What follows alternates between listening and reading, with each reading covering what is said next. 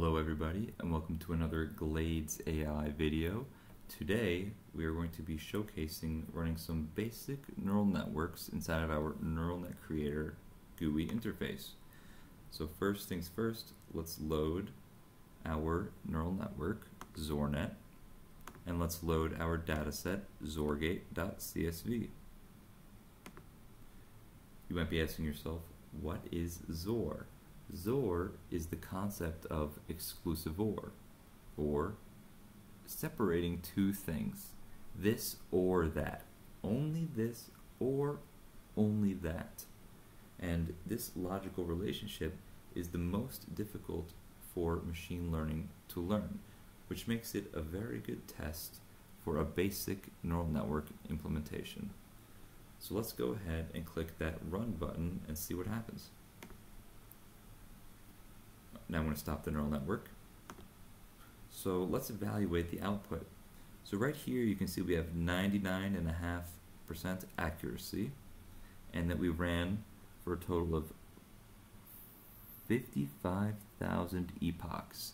Epochs are the number of iterations that we try to learn the data set. Just like a human would try many times repeating a task to learn something and evaluating what they did wrong, so does the neural network. And that can be represented over time right here by the learning curve. The learning curve is the error every single case we have, and so you can see over time the error decreased. It got minimized to effectively 0. This bottom graph, this is like the brain, the brain of the neural network. This, you can see the structure of the neural network as well as the state of the neural network. This first column here represents the inputs, this last column represents the outputs, and this middle column here, the hidden layer, represents all that mush in your brain that is doing those calculations to learn this data set. The learning is done by creating relationships using chain rule calculus, and like I mentioned, over time we keep attempting our data sets and evaluating how much error we have so that we can work toward that goal of learning this data set. So now let's try to run a slightly more complex data set. This neural network is called Iris, and this data set is the Iris dataset. This Iris dataset is a very popular dataset for basic machine learning implementations as well. Many machine learning people might be familiar with this dataset, just like how many of you might be familiar with exclusive OR. But if you are not familiar, what this dataset is 150 flowers that we will be sorting into 3 different groups based on different features such as the petal length, right, the size or color perhaps of the flower, the different characteristics or qualities that you might think of when you see a flower. So let's go ahead and click this run button. Fun stuff, right? I'm going to stop the neural network. So let's talk about some of this output. So you can see right here, the inside is a little bit crazier.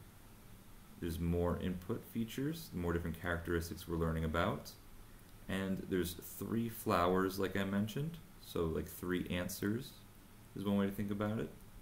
And we need more brain mush on the inside in order to understand these more complex concepts.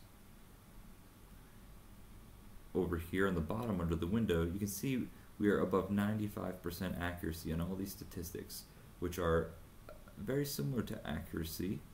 However, I think they will be easier to explain by looking at this bottom right graph right here, the confusion matrix. Confusing, right? Well, not actually. So I mentioned we are sorting into 3 different groups.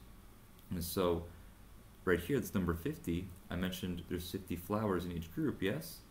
47 and 48 are also very close to 50, and knowing that we have over 95% accuracy, we can understand that this diagonal right here represents the number of correct sortings of flowers. And we have a total of 5, 2 plus 3 flowers that are sorted incorrectly. In this case, group 1 seems to be sorted completely correctly, but group 2, we are confusing the flowers with group 3, and group 3 we are confusing the flowers with group 2. Perhaps these group 2 and 3 flowers are more similar than this first flower. And so I'm going to continue our neural network, and over time, if we let this run, ideally it will become more and more accurate. However, it might never always be perfect, and should it be perfect, you also need to be careful that you are not memorizing the answers. There is a difference when a machine learning is what's called overtraining, aka memorizing the answers, and actually learning how to sort between these different flowers. And so over here we have these different options that allow us to what's called regularize or generalize. And what all that means is basically what I just said before. Instead of memorize the answers, it allows us to figure out the answers by having more general concepts understood by our neural network, as opposed to memorizing specific flowers into specific groups. But we will save running these different settings for our next video. Thank you very much for watching, and stay tuned for understanding more outputs, more settings, and seeing some more examples of more advanced neural networks.